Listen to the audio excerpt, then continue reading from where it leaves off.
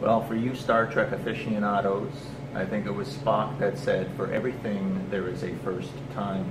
So this is the first time I'm doing anything like this at all.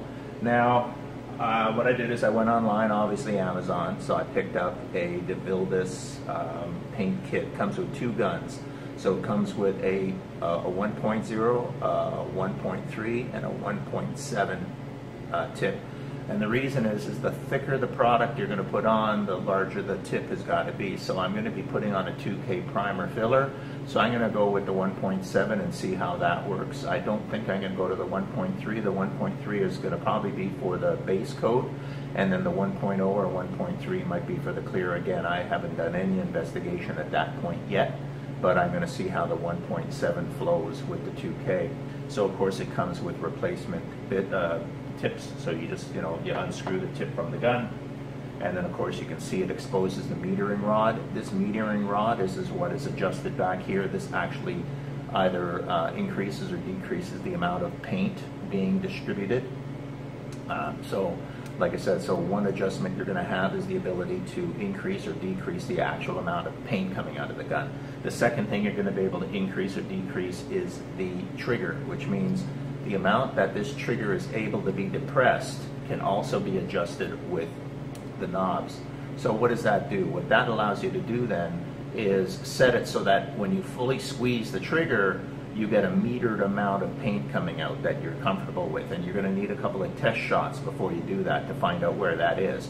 But that makes it so that you don't over squeeze the trigger and throw too much paint. You want to just get it to the point that when the trigger is fully pressed, you get a nice clear coat of paint, or a nice even spread of paint. And then of course the metering rod also gives that ability to control the fan, right, as far as the paint is being spread out or not. So like I said, a lot of things to go over with the gun. I'm about to assemble it. Of course it comes with its own pressure gauge, so I'll be able to set the cubic feet per minute on the gun based on the paint, based on the amount of paint I'm putting down. The nice thing about buying a kit is you get everything in it. I got all the cleaning stuff I need. I have filters. It obviously comes with the paint cups. I wish these were transparent so I could see through them. Spun aluminum, I guess it is what it is, but Now also what I bought is a bunch of these. It came in a box of like 75 of these, so it doesn't have the internal sleeve. Like some people, they have the paint cup and then there's a sleeve that goes inside that shows you the measurement. This is right on each cup, and I got 75 of these. I hope I don't run out in painting this vehicle. I shouldn't, but it has the measurements right on it to give me the 8-to-1, the 6-to-1, the 4-to-1, 3-to-1 to 1, etc. So I have all of that. Obviously, I have the 2K primer filler. I have to have a catalyst with it. This is the 4-to-1, so I'm going to have 4 parts paint, 1 part catalyst. And like I said, so I've already got a water filter on my compressor, but it also comes with a second water filter. I am going to obviously use it. Might as well, right? Better safe than sorry. So I'm just going to assemble this with the 1.7, and I'm going to then do some test sprays. Now this is something I found on another site, which was a really great idea. Just put in the cup, just put some of your reducer. It won't hurt the gun. And what it'll allow you to do is at least allow you to spray some reducer out. You'll get the fan, you'll figure out the pattern and all of that without actually mixing the paint. Because once you mix the paint, there is a time limit. Now it's not 5 minutes, 10 minutes, but it is a catalyst. So you do want to paint fairly quickly after you mix the paint components together. But like I said, so if you want to play with the gun first and start playing with the controls and the pressures and seeing how it works, you can just use the reducer. And like I said, it'll spray, it'll pattern, you can get everything you want. And then at the end of it all, you just drain it out and it's clean because, of course, you cleaned it with what you usually clean these things with anyway. So next step, assembly, and let's fire this thing up. So obviously respirator, right? I'm about to shoot this into the air. So obviously you got to put a respirator on. My compressor is probably going to kick in during this time, so sorry about the noise, but I'm probably going to fast forward this section anyways. And of course I'm going to start on the under part of the hood because this is the first time I'm pulling the trigger on this thing. So I'm going to play with it under the hood, and then of course I'll move to the other side. So wish me luck. And there, my furnace just stopped because I shut it off. That's another thing.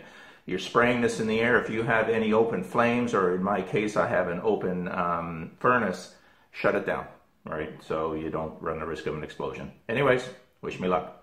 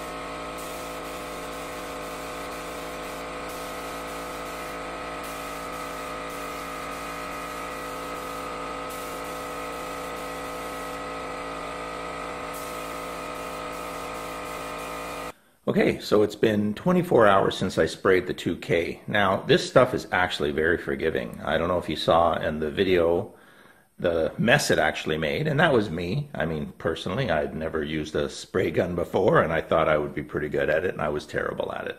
But it laid out actually quite nicely. So as you can see by the one side of the panel, that is untouched. I have not done anything to it, and you can really tell it's very ripply. There's a lot of mess on that.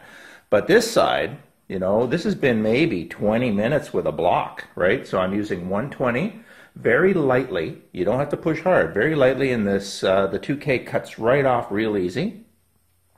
Obviously, it's going to expose now further issues with the hood, right? There's absolutely high spots. There's absolutely low spots.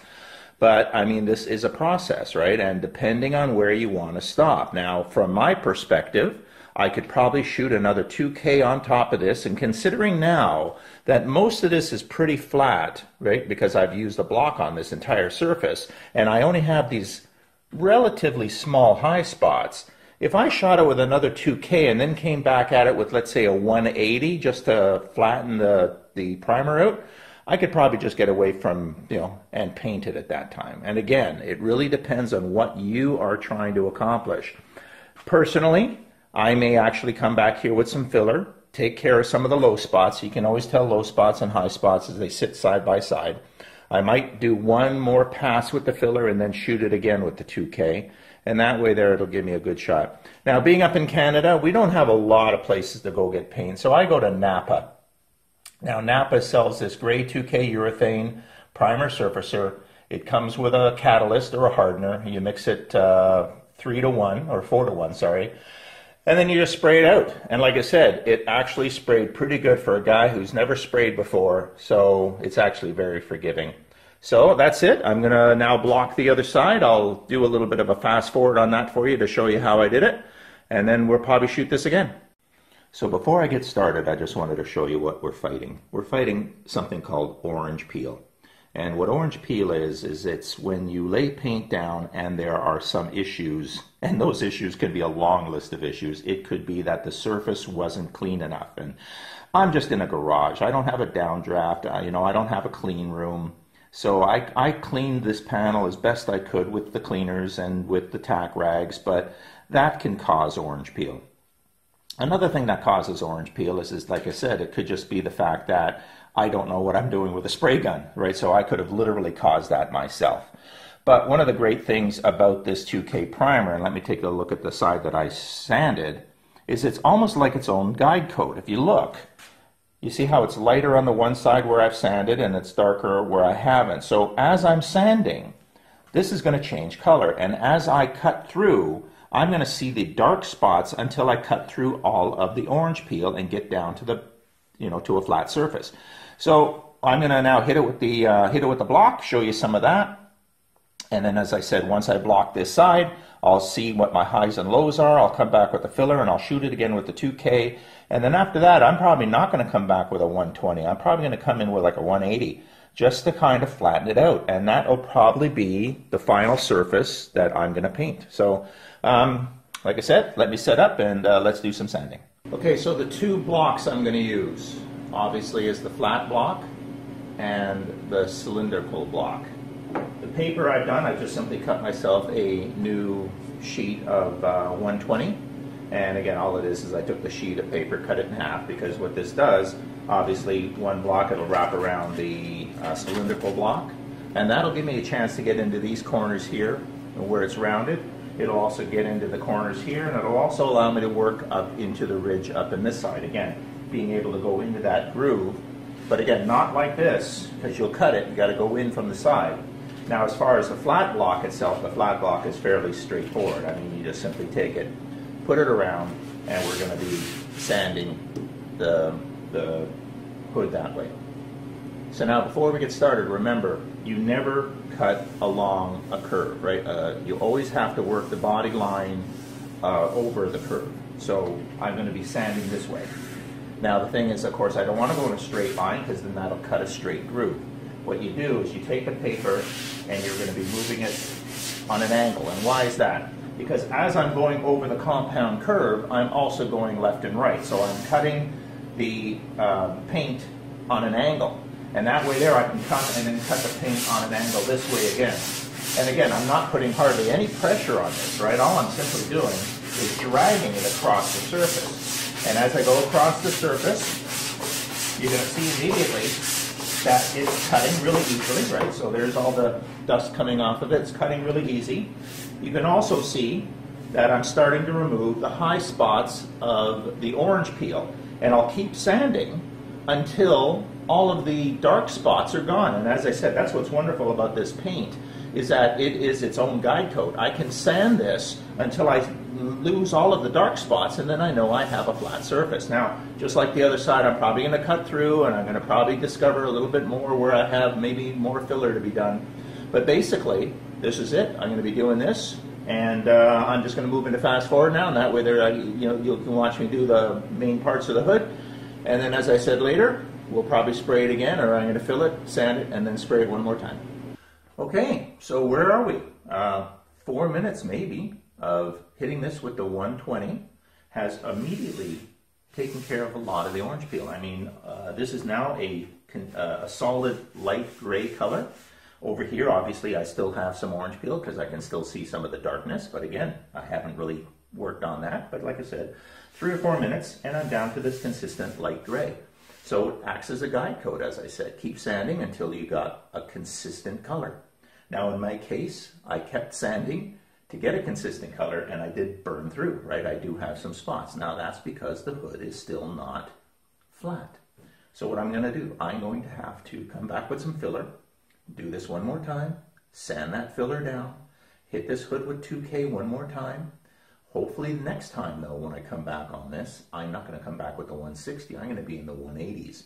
And I'm just going to try to sand it to get back to the consistent gray color without burning through. That means a consistent gray hood all the way along. That's what your target is.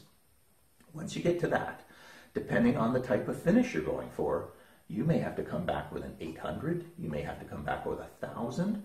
Sandpaper, because what you want to do is make this as smooth as possible, eliminating all of the scratch marks, right? We're taking care of the flatness, so the flatness is good. But every time you take a piece of sandpaper over it, of course, you're going to leave some scratches. So what you need to do is you got to maybe move to the 800s or 1,000 in order to get those scratches out. Because when you lay the clear coat, the base coat is very thin. It's going to work its way into all of those scratches. So any scratches you have in your primer is going to translate into your base coat, and then of course your clear coat, and you're never going to be able to get those out. So again, even if you sand your clear coat, you're still going to get some of that marks. So getting a foundation of your primer to the level of paint you want to do, and again, if you're going base clear, that's one thing. Maybe you're just going with a one-part paint, right? So maybe you're just going the way they painted them back in the 60s, right? A single stage paint. If you're doing that, then you don't have to worry about it so much, because you can actually wet sand and polish single stage. But again, depending on what you're after. In my case, I'm going base clear. I will be coming at this with an 800, maybe even 1,000. But again, that's pretty far down the road still. I've still got a hood to sand. Next time you see me, I'll have a paint gun in my hand again, and we're going to try this again. And maybe this time, with the proper air pressure and with the proper paint consistency, I can lay it out a little bit better than I did before. All right, let's give it a try. So I learned a lesson from yesterday. Pressure at the gun has got to be about 25 to 30. I can regulate it here then, and also the metering rod has to be correct for the nozzle, and also the adjustment, the amount of trigger pull and the amount of paint I've adjusted so that